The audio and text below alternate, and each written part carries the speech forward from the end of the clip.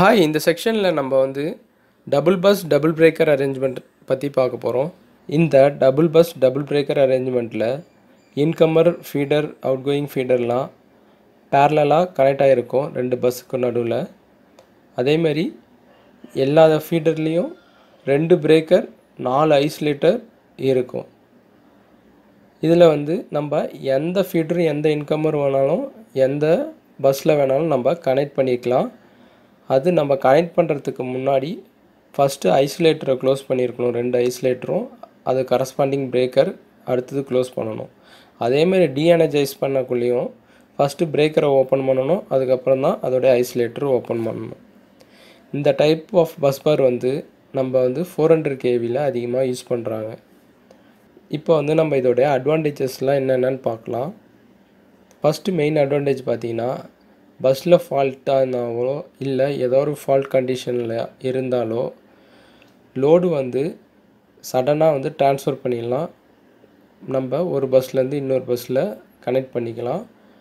நம்மளுக்கு power supply அந்த லோடுக்கு ஃபெயிலியர் ஆகாமல் நம்ம இது தடுக்கும்.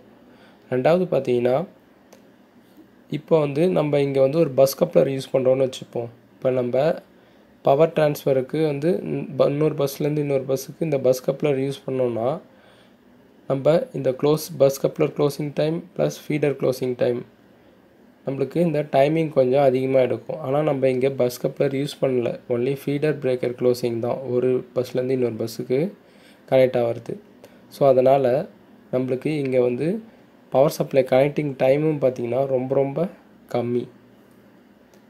மூணாவது அட்வான்டேஜ் பார்த்திங்கன்னா, நம்ம இதில் எந்த பிரேக்கர் வேணாலும் சர்வீஸ் எடுக்கலாம். லோடு டிஸ்டர்பன்ட் ஆகாமல் நம்ம பிரேக்கரை நம்ம சர்வீஸ் எடுத்துக்கலாம். நாலாவது பார்த்திங்கன்னா, இதில் லோட் ஷேரிங் ரொம்ப ஈஸி. அஞ்சாவது பார்த்திங்கன்னா, இது ரொம்ப ஹைலி ஃப்ளெக்சிபிலிட்டி. நம்மளுக்கு என்ன தான் நம்மளுக்கு நிறைய அட்வான்டேஜ் இருந்தாலும் இதுலேயும் சில டிஸ்அட்வான்டேஜ் இருக்குது.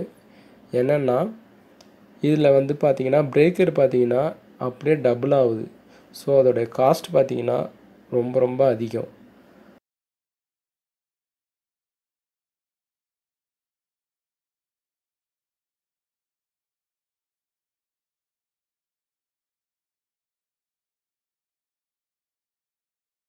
ரெண்டாவது இதோட டிஸ்அட்வான்டேஜ் என்னென்னு பார்த்தோம்னா, மெயின்டைன் காஸ்ட்டு ரொம்ப அதிகம் இதில்.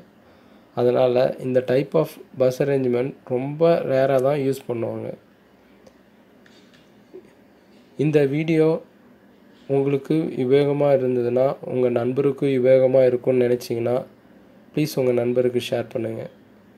இந்த வீடியோவை பார்த்ததுக்கு மிக்க நன்றி.